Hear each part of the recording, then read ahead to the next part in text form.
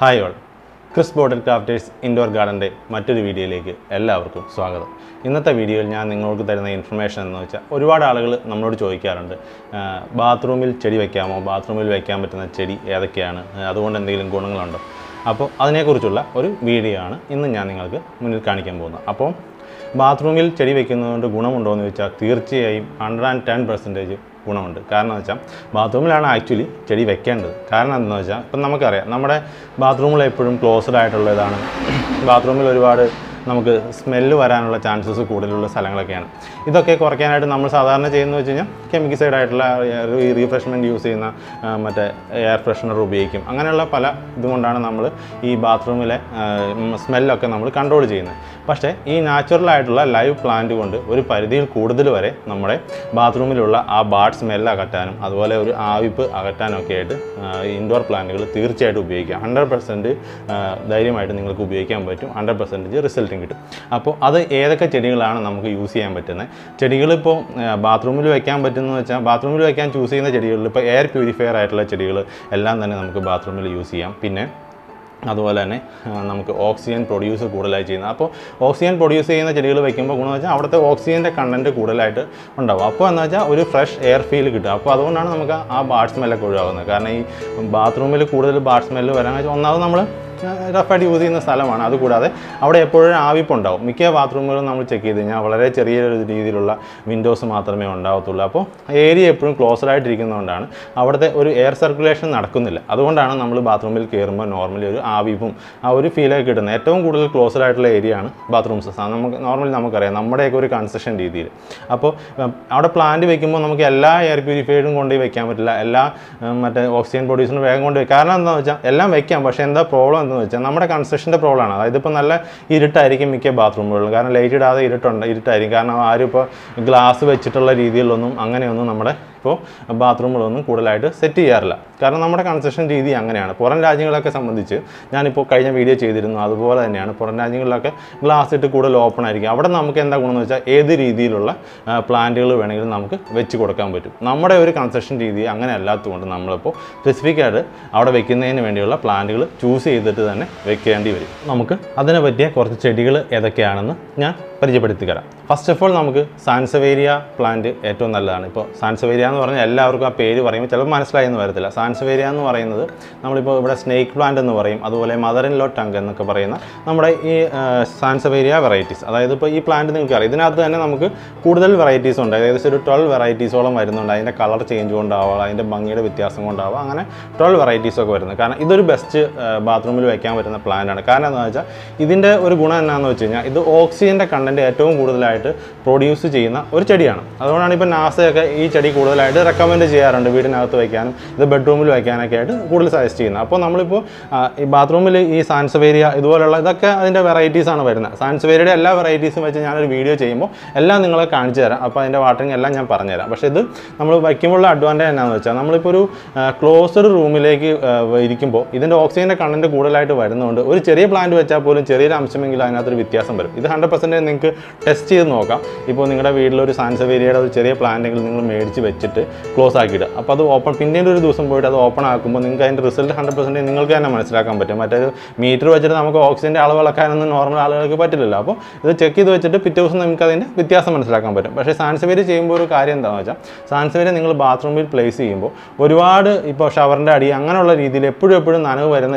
സ്ഥലത്ത് ഇത് വെക്കരുത്. കാരണം കുറച്ച് ഡ്രൈ ഏരിയ ചൂസ് ചെയ്തിട്ട് മാത്രമേ വെക്കുകയുള്ളൂ. കാരണം ഒരുപാട് വെള്ളം സാൻസവേരിയനെ കില്ല് ചെയ്യാനാണ്. പിന്നെ മാക്സിമം നിങ്ങൾ ബാത്റൂമിലേക്കൊക്കെ വയ്ക്കാനായിട്ട് സാൻസവേരിയ ചൂസ് ചെയ്യുമ്പോൾ ഹൈബ്രിഡ് ക്വാളിറ്റിയിലുള്ള സാൻസവേരിയാസ് വയ്ക്കുക. കാരണം അതിന് ലൈഫ് കൂടുതലുണ്ടാവും. ഹൈബ്രിഡ് ക്വാളിറ്റിയിലുള്ള സാൻസവേരിയ ആണെങ്കിൽ ഇച്ചിരി ഇരുട്ട് പ്ലേസിലായാലും ലൈഫ് കൂടുതലായിട്ട് കിട്ടും. ഇപ്പോൾ നോർമൽ നമ്മുടെ ഇപ്പോൾ പണ്ട് നമ്മുടെ വേലികളിലൊക്കെ വയ്ക്കാനായിട്ട് റെഗുലർ ആയിട്ടുള്ള സാൻസവേരിയാസ് ഉണ്ട്. നഴ്സറികളിലൊക്കെ കൂടുതലായിട്ട് കാണാം അതിൻ്റെ ഗ്രീൻ കളർ. അതൊക്കെ വെക്കുമ്പോൾ എന്താണെന്ന് വെച്ച് കഴിഞ്ഞാൽ ലൈഫ് കുറച്ച് കുറവായിരിക്കും മറ്റേ അപേക്ഷിച്ച്. ഇപ്പോൾ ഇതൊന്നും ഹൈബ്രിഡ് ക്വാളിറ്റിയിലുള്ളതൊന്നും കിട്ടിയില്ലെന്നുണ്ടെങ്കിൽ നിങ്ങൾക്ക് അതായാലും യൂസ് ചെയ്ത് നോക്കാം. ഇപ്പോൾ വീടിൻ്റെ മുറ്റത്തും വേലിക്കൊക്കെ നിൽക്കുന്നുണ്ടെങ്കിൽ ഒരുപാട് വെയിലത്തല്ല നിൽക്കുന്നതെങ്കിൽ അതിനെ പറിച്ച് ചട്ടിയിലാക്കിയിട്ട് നിങ്ങൾക്ക് വേറെ എവിടെയെങ്കിലും മേടിക്കാൻ കിട്ടിയില്ലെങ്കിൽ നിങ്ങൾക്കത് യൂസ് ചെയ്ത് നോക്കാം.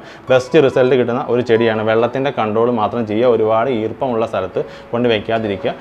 ഈ ടോയ്ലറ്റിലൊക്കെ ഇരിക്കുന്നതെങ്കിൽ മാസത്തിലൊരിക്കലെങ്കിലും വാട്ടർ ചെയ്താൽ മതി സാൻസവേരിയയ്ക്ക്. കാരണം എന്ന് വെച്ചാൽ അവിടെ എപ്പോഴും ഒരു ഈർപ്പം കണ്ടൻ്റൊക്കെ ഉള്ളതുകൊണ്ട് മാസത്തിലൊരിക്കലെങ്കിലും വാട്ടർ. സാൻസവേരിയയുടെ എല്ലാ വെറൈറ്റീസും വയ്ക്കാൻ നല്ലതാണ്. അല്ലെങ്കിൽ ഇപ്പോൾ എൻ്റെ ഇതിന് മുമ്പത്തെ വീഡിയോയിൽ ഞാൻ കാണിച്ചു തന്നിട്ടുണ്ടായിരുന്നു, അതായത് സോയിലില്ലാതെ സാൻസവേരിയ പോട്ട് ചെയ്യുന്ന ഹൈഡ്രോപോണിക്സ് ക്ലേ ബോൾ ഉപയോഗിച്ച്.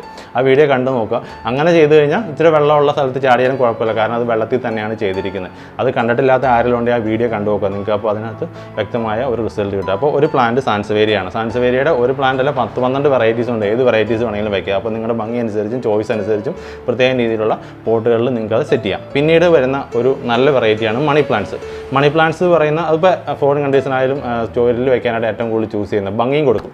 കാരണം ഇപ്പോൾ മോളിൽ നിന്ന് ഇപ്പോൾ ഇത് കണ്ട എൻ്റെ മുന്നിലിരിക്കുന്നത് ഇപ്പോൾ ഒരു ഗ്രീൻ മണി പ്ലാന്റ് ആണ്.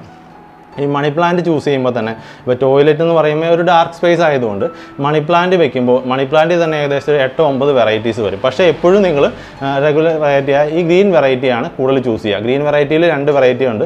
ഇതിപ്പോൾ ഗ്രീൻ യെല്ലോ ഷെയ്ഡ് വരുന്നതും അതുകൂടാതെ പക്ക ഗ്രീൻ വെറൈറ്റി. അത് ഗ്രീൻ വെറൈറ്റിയിൽ നിങ്ങൾക്ക് ഉറപ്പായിട്ടും ബാത്റൂമിൽ വെക്കാൻ പറ്റും. കാരണം എന്ന് വെച്ചാൽ ഇത് ഇച്ചിരി ലൈറ്റ് കുറഞ്ഞു പോയാലും പ്രോബ്ലം ഇല്ല. അതുകൂടാതെ ഇച്ചിരി വെള്ളം കൂടി പോയാലും അങ്ങനത്തെ പ്രോബ്ലം ഇല്ല. ഇത് നിങ്ങൾക്ക് ഏത് ഏരിയയിൽ വേണമെങ്കിലും പ്ലേസ് ചെയ്യാം. പിന്നെ ഇതിപ്പോൾ പോട്ടിൽ തന്നെ പ്ലേസ് ചെയ്യണമെന്നില്ല. വാട്ടറിൽ നിങ്ങൾ കുപ്പികളിലാക്കി ആക്കിയിട്ട് വിൻഡോ സൈഡോ അങ്ങനെ എന്തെങ്കിലും വെച്ച് കൊടുത്താലും ഇത് നല്ലതാണ്.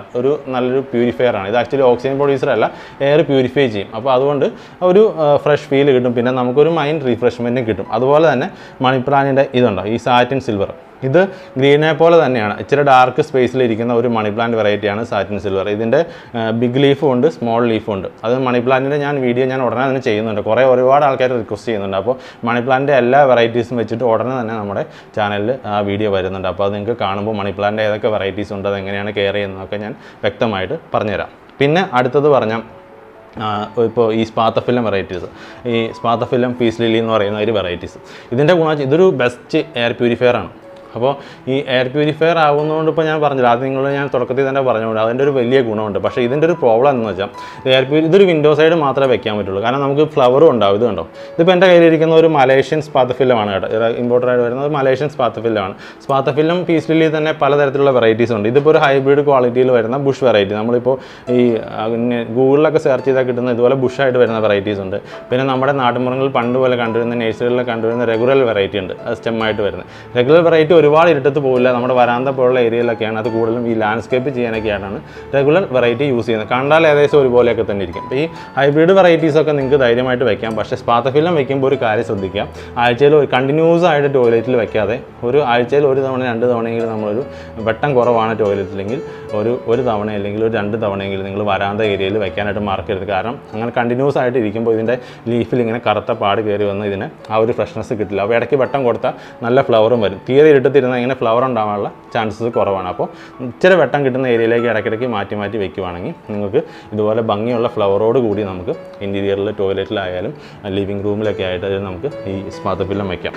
പിന്നെ വരുന്ന ഇപ്പോൾ പാമ്പുകളിൽ ഇപ്പോൾ അരിക്കപാമ്പൊക്കെ നല്ലതാണ്, ഫെയർ പ്യൂരിഫയർ ആണ്. പക്ഷേ ഒരു കുഴപ്പമെന്ന് വെച്ചാൽ അരിക്കപാമ്പ് ഒന്നും ഉള്ളിലേക്ക് അങ്ങ് പോകത്തില്ല. കാരണം വരാന്ത വിട്ട് ഉള്ളിലേക്ക് പോയാൽ പെട്ടെന്ന് ഡാമേജ് വരാം. പിന്നെ പാമ്പ് വെറൈറ്റീസ് എല്ലാം തന്നെ ടോയ്ലറ്റിലും അത് ഈ പ്യൂരിഫയിങ് പർപ്പസിന് നല്ലതാണ്. പക്ഷേ അതിൽ കുറച്ചുകൂടി ബെസ്റ്റായിട്ട് വരുന്നത് ഇപ്പോൾ എന്താണ് ഈ സൈഡിലിരിക്കുന്ന ഈ ഷമണ്ടോറ ഫാമിലിയിൽ വരുന്ന വെറൈറ്റീസ് കുറച്ചുകൂടി ഇൻഡോർ ഇരിക്കും മറ്റ് പാമ്പുകളെ അപേക്ഷിച്ച്. കെയിൻ പാമ്പ് ആയാലും ഈ ഷമണ്ടോറ ഫാമിലി ഇത് നല്ലൊരു ഈ ഷമണ്ടോറ വർഗ്ഗങ്ങളിലെല്ലാം തന്നെ നല്ലൊരു എയർ പ്യൂരിഫയേഴ്സ് ആണ്. അപ്പോൾ ഇത് വെച്ച് കഴിഞ്ഞാൽ ഒരു നല്ല ഫ്രഷ് ഫീൽ, ഒരുപാട് വലുതായി പോകത്തില്ല. നമുക്കിപ്പോൾ ടോയ്ലറ്റിൽ കൊണ്ടുവന്ന് ഒരുപാട് കാട് പോലെ ആവുന്ന സാധനങ്ങൾ വെക്കാൻ പറ്റാത്തതുകൊണ്ട് ഇതുപോലത്തെ ഷോർട്ട് രീതിയിലുള്ള ഷമണ്ടോറ പാമ്പുകൾ നല്ലൊരു വെറൈറ്റീസാണ് വരുന്നത്.